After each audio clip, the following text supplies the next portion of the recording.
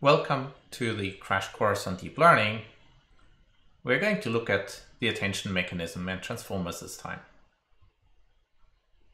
So the first thing that we need to do is consider exactly how attention works, what it does, and why it might be useful for your problems at hand. Then we'll review transformers, and in the end we'll look at an applications of the latter. So attention per se essentially address one of the key problems in an encoder-decoder setting in deep learning. Let's say I have an encoder, and for images, well, that's basically, the various layers of your ConvNet that extract some meaningful features. That thing gets mapped into a softmax layer, and then, you decode, for instance, that this is a cat. So that's very convenient, and you could argue whether it's just at the last layer where the decoder happens or not, but that's kind of semantics. In the same way, for sentiment estimation in text, you can go and use the input sequence and then maybe an LSTM, maybe a bidirectional LSTM, and then you generate some symbol and you say, well, okay, so that's my estimate of the sentiment. And so I basically have a finite dimensional representation that I can use before the decoding happens. So in other words, I have an input, I have an encoder, I get some state, and then the decoder takes that state, possibly with some additional input or some additional query, to produce an output. And this has been used, for instance, for machine translation. So sequence to sequence for machine translation did exactly that. So you encode the original sequence into some hidden LSTM state, and then you start spooling off the translated, let's say, French version. Bonjour le monde. Now, this is great for short sequences where a hidden state of, let's say, 100 or 1,000 or whatever the number of dimensions is an accurate representation of all possible short sentences. But what if the sentence is very long? Or what if the sentence is very long, has a lot of side sentences, and maybe mistakes, and maybe some non sequiturs, and maybe some other things, and maybe it keeps on going on rambling and rambling. So just like the sentence that I just said, which is a very long one, it is highly unlikely that there is a nice finite dimensional representation for that that could also be used for short, concise, and meaningful ones. In other words, we are going to run out of steam if we limit ourselves to finite dimensional input representation.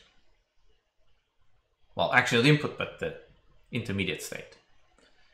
Another problem occurs if you have non-uniform word ordering. So, for instance, in German, you sometimes split up a verb, and parts of the verb is at the beginning, parts of the verb is at the end, and so only when you hear the full sentence will you be able to figure out what you really meant. Germans are kind of notorious for that, and so translating into German or back from German into something else is really difficult because you need to know what's going on at the end in order to do anything at the beginning. And traditionally people have tried to learn, let's say, word alignment mechanisms and appropriate alignment matrices and reordering and so on, but this is really a mess. So the question is a little bit whether we can do something smarter. And actually, if you think about it, the answer is kind of really staring in your face, right? So after all, you still have that input sequence. And if I could just always go back to that input sequence and look up, okay, I've translated this piece so far, which other piece do I need to translate? I could operate on much longer sequences, much longer sentences. I could quite reasonably deal with different word orders. All those things would get a lot easier if I could just every once in a while peek at the original sentence again. And mind you, this is exactly what the attention mechanism propose to solve. So the attention layer explicitly selects related information. So it basically has a memory that consists of key-value pairs. The keys are used for a query. The values are what you use to retrieve. That notion comes from, databases and other things.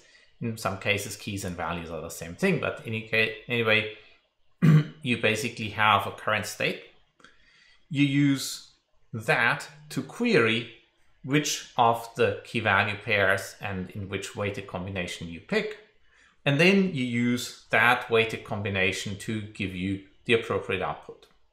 Okay, so this sounds super abstract. Let's actually look at what this looks like in detail. So I have some query, I have some keys and some values. They can all live in different spaces.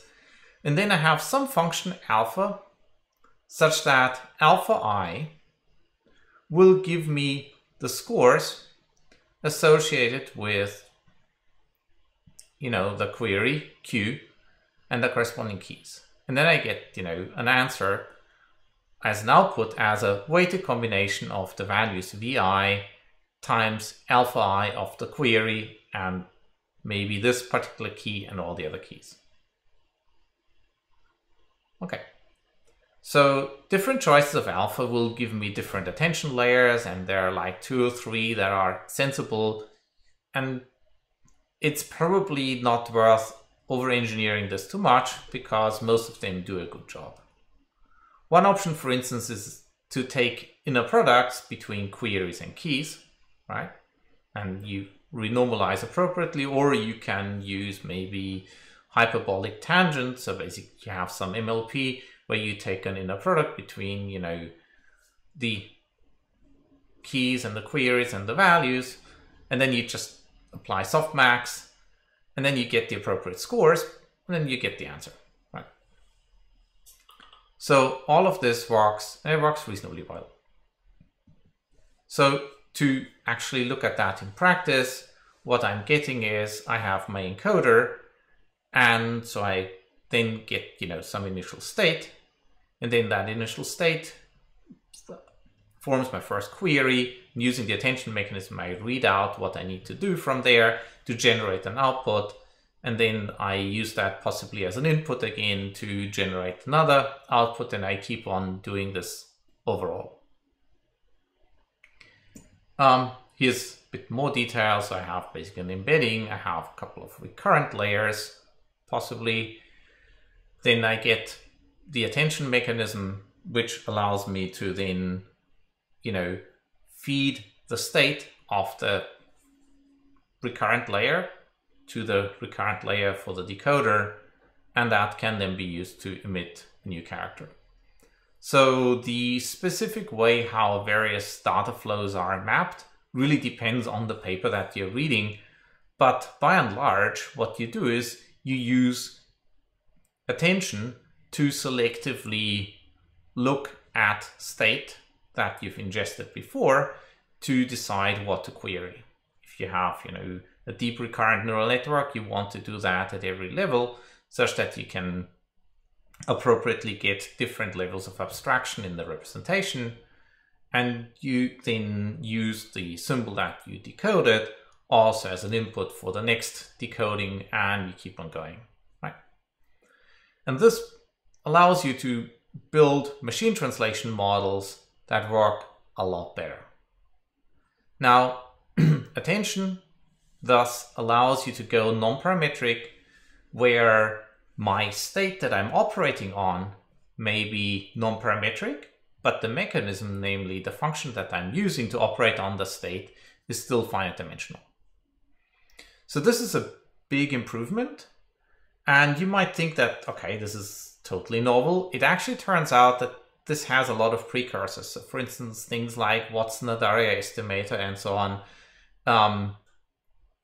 correspond to that.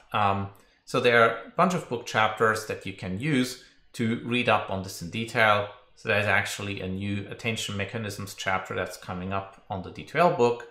You should check that out for a lot more detail and information on how to peruse it.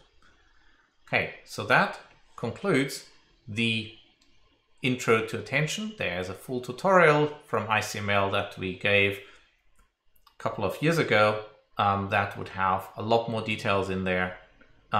Feel free to use that too if you want to go through 3 to 4 hours of attention, if you have enough attention for that.